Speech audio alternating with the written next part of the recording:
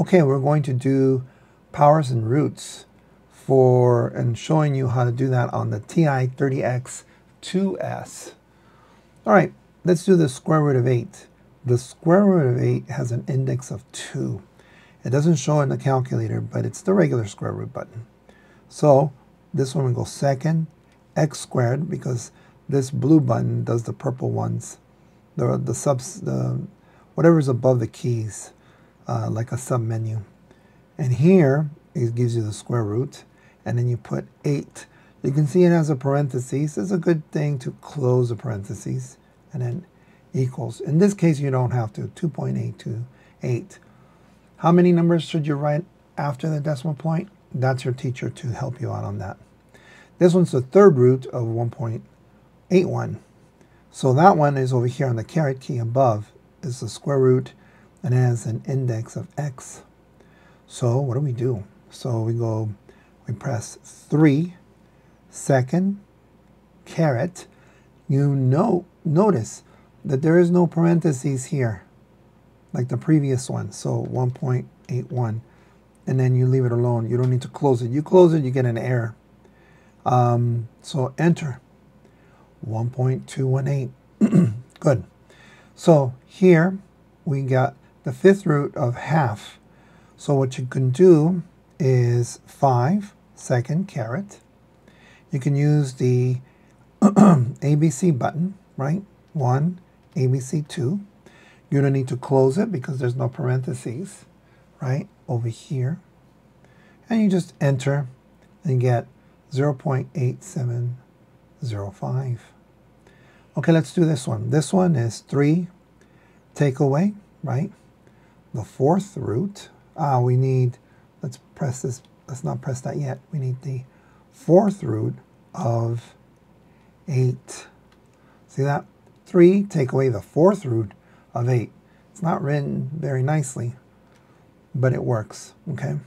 Now, a calculator like this, the TI-30XIIS, you would not write it out that way. This is a different type of calculator. It's not algebraic. It doesn't show you the information. This one, you would have to enter it differently. So keep that in mind when choosing the calculator that you want. Okay, let's do this one.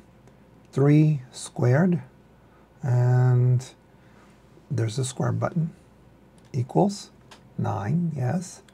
So we're going to do 9 to the 5th power.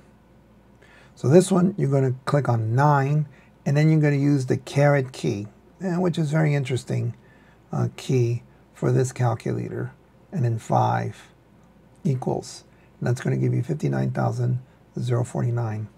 On something like the TI-30XIIS, you have a y to the x key, right?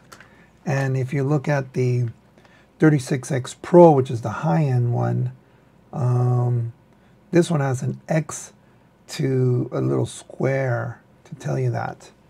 All right, so different calculators have different ways of showing you the power, okay?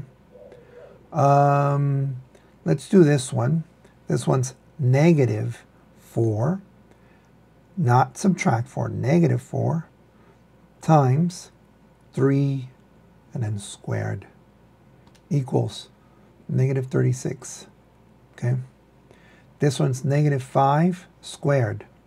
So we would put -5, and then we would use squared, which is right here, equals, gives you an answer of -25.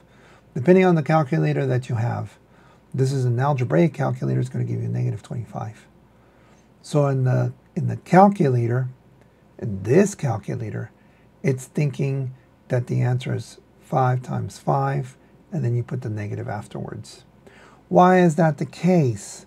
Because a lot of the times when you do a problem like this, 7 take away 5 squared, okay, it's going to give you -18. Why? Because this is going to be 25 minus 25. 7 take away 25 is -18. Okay, so let's do this problem. So here we go. 2 caret -3. Okay, enter. 0.125.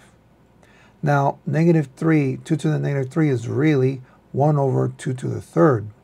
So we could say 2, right, to the power of 3 equals, and then we can do x to the minus 1. We can take that answer and then invert it, take the reciprocal. Or we can probably say 1 ABC 2 to the power of 3 equals 1 over 8, right? Is there another way of doing it? I think that's about it. I bet you there's another way to do it too. Okay. Okay. So let's move on to the next one. 3 to the 1/4. 3 to the 1/4 is really, this 4 is an index of 4. Okay, so you can say the 4th root of 3. So you can see how these two are related, powers and roots. So 3 to the 1/4, so that's 3 caret, right? 1 ABC 4. Enter, and you get 1.316. Or you can say 4 second, right? X to the x square root, right? The nth root, which would, in this case, the 4th root, and then you type in 3 equals. Gives you the same answer. Okay. If you like this so far, please give it a thumbs up. Please tell your teacher. Please tell your friend. Okay. As you can see, these are the same answers. And in this one, there's a few ways you can do it, right? We can put parentheses, right? And then we can say ABC. Let's see, can we press ABC? Yeah, but it won't. It doesn't give you the placeholder. So 2 exponent 3, 2 to the 3, right? Let's see, let's press ABC. 5 squared, right? Close it.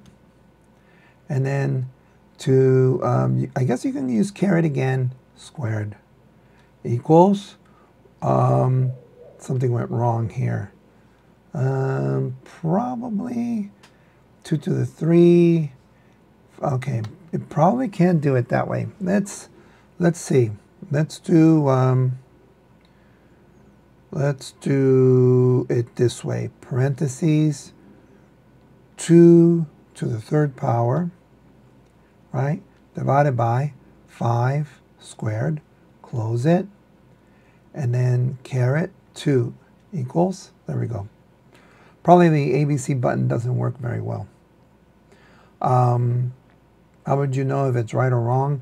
By experience. And in this case, I had the answer, just in case, because I'm using other calculators to do this. You have to get to know your calculator a little bit better. All right, I hope this was helpful. Please give it a thumbs up if you like it. Tell your teacher and tell your friends. There's a lot more here in this channel. And if you feel like, hey, can you tell me a little bit more about the calculator, or is there, can you show me something? Please put it in the comment, and we'll see if we can help you. All right, have a great semester. Bye-bye.